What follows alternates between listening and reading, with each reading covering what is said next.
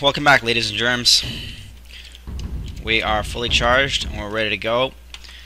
I foresaw some of the events of last episode, and I made sure to save at this spot here. Yes, Lag City as we remember it. Crash City. Quake 2.exe, a stop working city. We're gonna go around and get down. I don't know what pushing that button did, but I pushed it.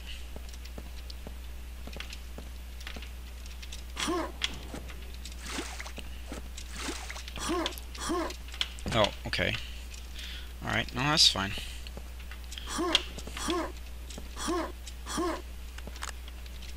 Oh, shit!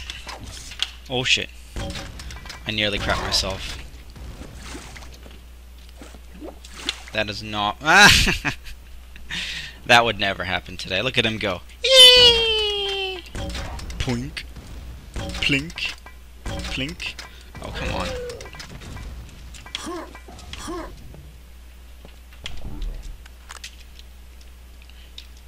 You know, I blew someone away the other day by making what they decided was a really deep comment.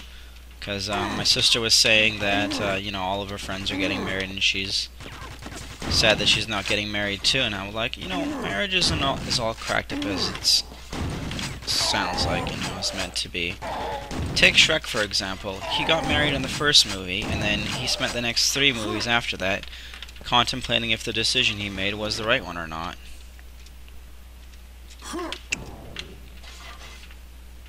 So, you know, it's possible, Jesus Christ, to be happy by yourself without needing someone to be attached to you. Oh, Jesus Christ.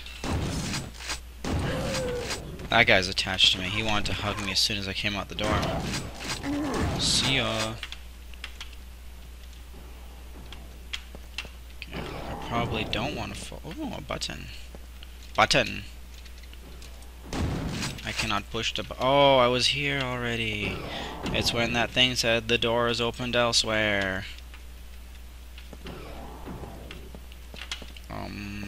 Okay, I guess I gotta go here. Go across.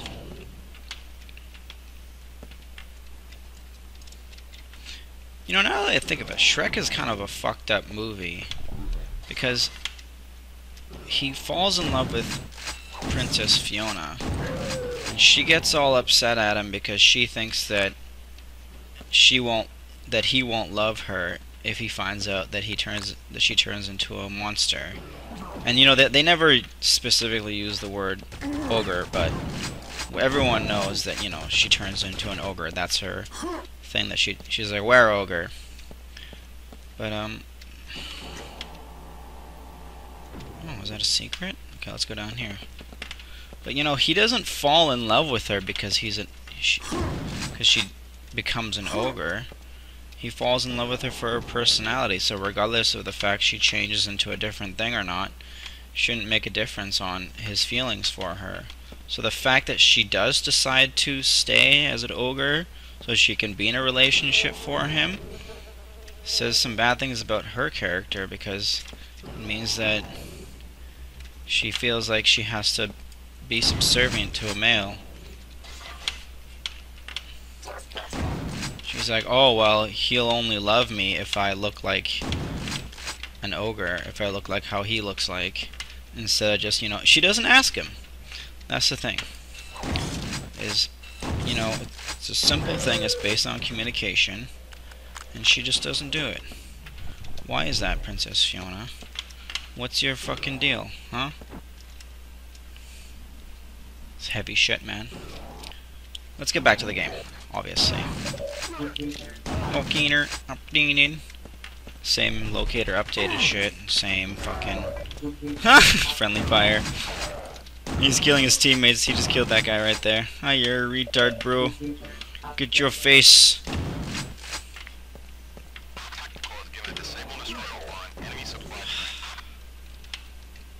It really kind of irks me that my best long-distance weapon is a stupid fucking flare gun. Hello. Oh, I have 200 bullets. Alright, I'll just gun them down. Eat lead. Yes, I've turned them into a fine Parmesan cheese. Look at that. Come on, leave me alone. Only got 40 bullets left now. Oh, problem solved. Bullets.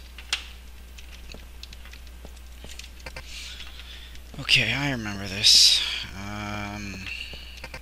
A lot of doors being opened elsewhere. But we're gonna hunt on top of some crates and we're gonna find out exactly what to do.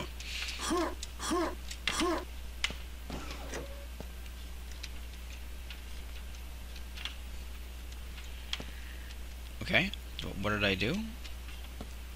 Did I open a door? Oh, yes, I did. I heard a trespasser guy.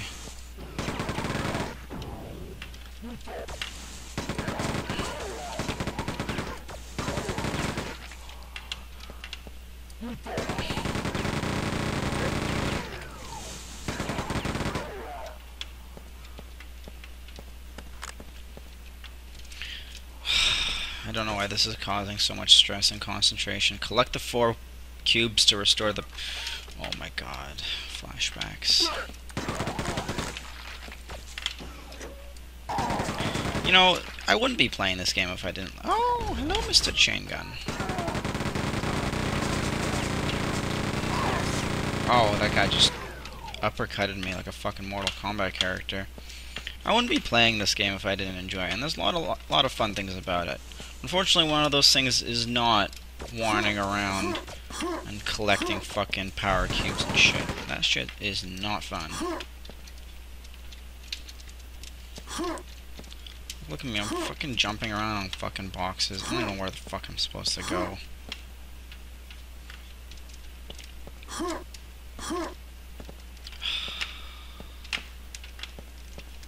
Is there... Oh, okay. Good, there's an elevator.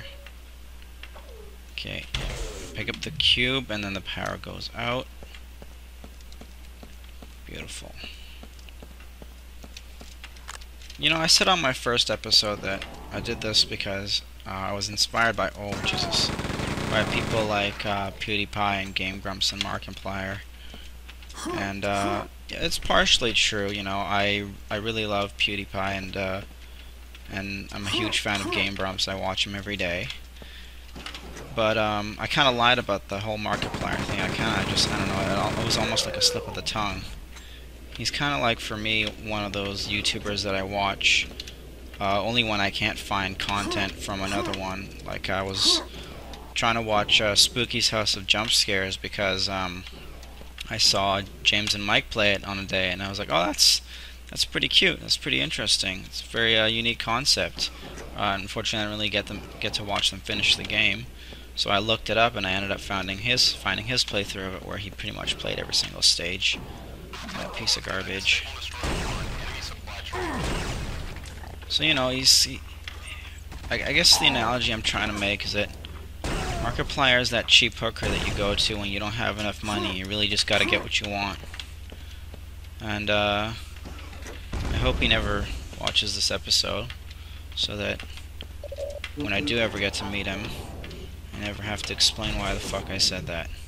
But if he does, even better, because then I'll feel honored for having someone that I emulate acknowledge me, because, you know, that's all I'm really looking for, is a little bit of hey, you know, I know you exist. What the hell am I doing? Can I jump down there? Okay, let's find out. We're gonna be smart, we're gonna save, and we're gonna go. Alright. I'm not dead. And there's a button down here too. Fantastic. We solved the murder case. Oh, and there's the other power cube. Alright. Right on. That would be 3 of 4. Oh jeez, that guy got fucked up. And you know, for a 1996 game, there's a lot of effort put into the detail of this. Like that character model, there's a lot going on with the artistry on it. I mean, unfortunately, they didn't. This is back in the day when the polygon value was quite low, so everything has a kind of boxy look to it, but they kind of tried to make up for it by having really interesting and detailed textures. And my fucking goddammit.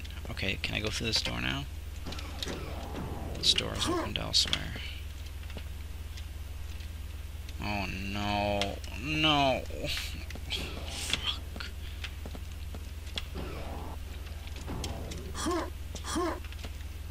Maybe there's another door. And there's no map. Okay, that's okay. We'll just go back the way we came.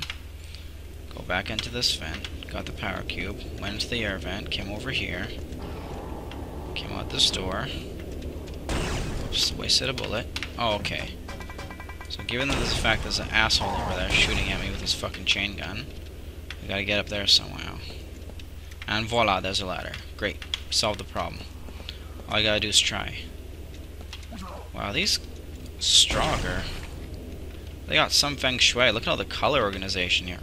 All the red boxes here, all the brown boxes here, all the green boxes here. Your organs, they are all over the floor. Don't jump scare me, you fucking asshole. Okay, I don't want to waste my ammo for that, so let's just go back to this bastard. Oh, jeez. I'm not a trespasser. I lost my contacts. I'm looking for my contacts. Are my contacts here? Hello? Are we gonna be able to find the red power cube? The number 4 power cube before the end of this episode? Let's hold the shift key and find out. Go, go, go, go, go. Gonna find that power cube. We just went in a circle. That's okay. Power cube, is it down here? Power cube? Power cube? Is it inside your head, sir? Nope. Let's save it. Okay, thanks for joining me for episode 6. I hope you're enjoying whatever the hell is going on here, because I really enjoy this game, and I'm going to try to get to the end with it, and I hope you follow me along for that journey, even though some of you may have already quit by episode 1. Looking at you, Stuart, you fucking cunt. I know where you live.